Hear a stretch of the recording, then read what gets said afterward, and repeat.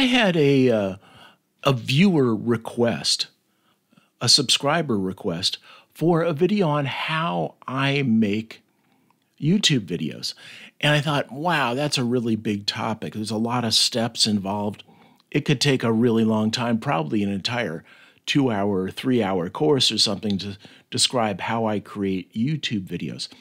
But what I thought I could do is provide a very high level of how I create YouTube videos. So here we go. The first thing that I wanted to describe is the tools of the trade, what I use to create YouTube videos. The first thing that I use is the Chrome browser to access YouTube. Now I'm going to show you and talk about creating a YouTube video on a Windows 11 PC. So I don't use an app, a YouTube app or anything like that. I just use the Chrome browser to access YouTube.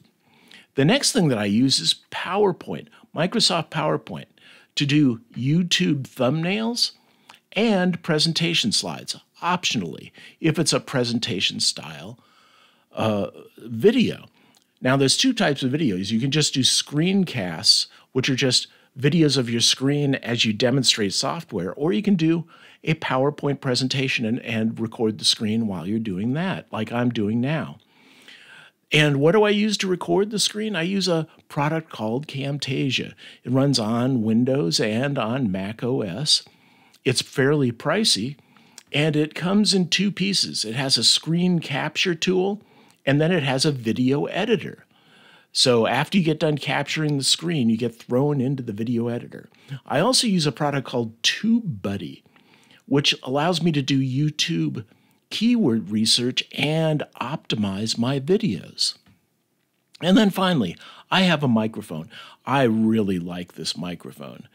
It's a dynamic microphone that is directly connected via a USB cable, which is kind of rare. Most of the time you have to plug these things into a converter box, but it's got a built-in converter on the end of the microphone, and it sounds really nice. Well, you're hearing me, so what do you think?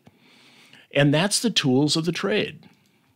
Now, I wanted to talk about the steps of creating a YouTube video. So the first thing I do is I use TubeBuddy, which kind of runs as a parasite in the browser within YouTube. It actually adds little things to the YouTube web pages. And I use it to research video topics. So it gives me topics that get high volumes of traffic, but have low competition. And that scores me viewers and subscribers. So this is what it looks like. When you pop it up, you can see YouTube in the background. I've got it open the browser. I pop up the TubeBuddy Keyword Explorer, and I type in my keyword. So I start typing it, how to create a YouTube video. And then what I do is I press the little Explore button, and it comes up with a score. This one is very good overall.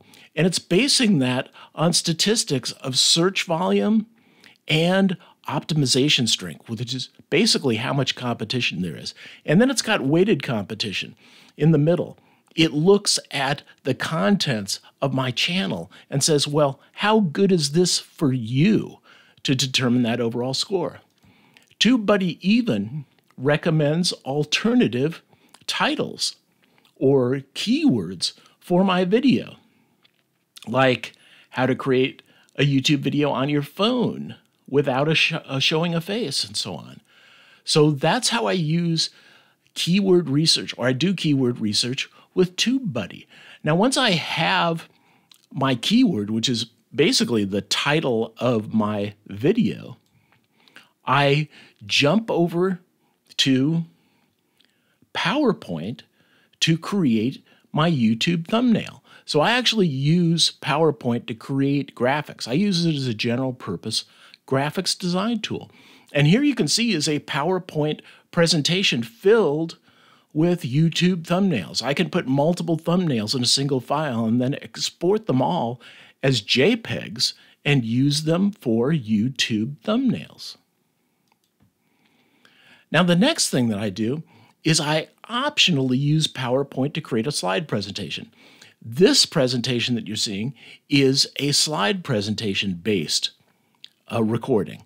Now, as I said, you could also just record the screen as you do software demonstrations. That's called a screencast.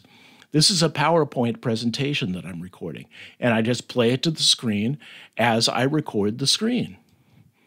And it looks something like this. In fact, this is the slide deck for this particular presentation, and this is the slide run.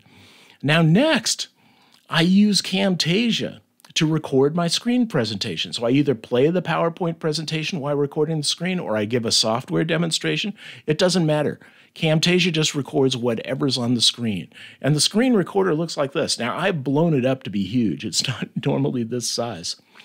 But it captures the entire screen. I'm doing full screen, and I can configure various capture options, and then I hit record.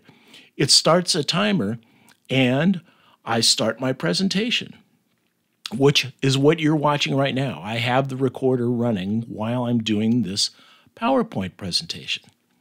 Now, the next thing that I do is after I get done with the presentation, I hit F10 on my keyboard, and that ends the recording. And it throws me into the Camtasia video editor to edit my video. And it looks something like this. You can see it's got the video in the upper right. I can see what's captured on the screen. And then on the bottom, it has a timeline where I can move a little shuttle along to a particular area in the screen that I want. I can cut out sections where I had errors. I can put in transitions and zooms and pans. So after I get done, I use the Camtasia video editor to export an MP4 video file, which I'm going to upload to YouTube. The next step is to use the Chrome browser to upload my video. So I go to YouTube, I create a new video. By the way, you click on this Create button in the upper right-hand corner to create a video. And when I've created the video, I write the description and so on. I give chapter offsets and all of this information about the video. A lot of it comes from TubeBuddy helping me. So here I define the video on YouTube, and then the next step is I use TubeBuddy to optimize my video definition. So TubeBuddy comes into play again. It does keyword research and video optimization or video definition optimization. It really doesn't do much with the video. But here you can see an example. TubeBuddy is recommending tags that I can associate with my video to make it be found for these various keywords. And it gives me all the hot keywords. Notice little green numbers. It's saying these are hot, so go after them. Once I get done, I click Publish, and my video is created. And that's my video creation process. And that's it for how to create a YouTube video. Now, as you can tell, there's a lot of details involved, and that's what could make for a very long video. But I hope this overview gives you an idea of how to do it. You can substitute Camtasia with whatever your favorite screen recorder and editor is, video editor. You can change it up from PowerPoint if you have something else you'd rather display slides with, or you can do a screencast software presentation with no slides. Use something else to create your thumbnails, but this shows you the major components of the process.